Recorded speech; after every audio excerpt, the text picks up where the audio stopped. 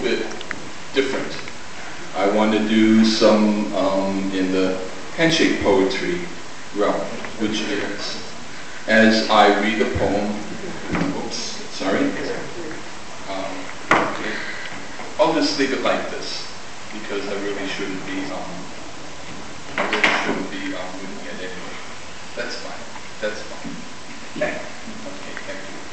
So, if I have a volunteer lady to do this, it would be like she shakes my hand while I read the poem.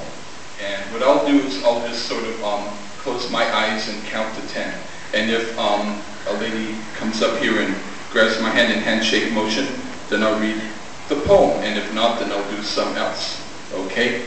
10, 9, 8, 7, 6, 5, 4, 3, 2, 1. All right, well, I guess no one is interested.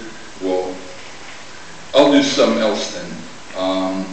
One moment.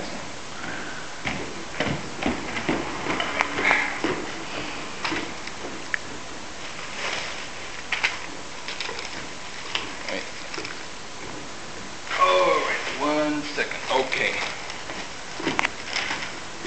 I'm in sort of critical mood because no one wanted to participate with me, so, all right. I think that, for instance, women look better with their shirts tucked in. This is not as sexy as that. And so all you have to do is remember it's not your age, it's not your ethnicity or your weight or even your hair. It's the application of your clothes that makes you sexy. So this poem is called Communion. In order for me to want a wife, I need to want a woman who excites me. Not from her words only, but the style of her clothes. In food, there's different cuisines. Chinese, Italian, New England, Ethiopian. In politics, there are different points of view. Republican, Democrat, Green Party, Unitarian. In attitude of style, there is either tucked in or not tucked shirt. In romance, there is either long touches or keeping hands to oneself.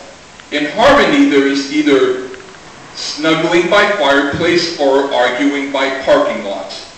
If she is never willing to tuck in her shirt, but wants me to do the house chores, such a compromise does not mean sexual happiness. Communion is a matter of both an open heart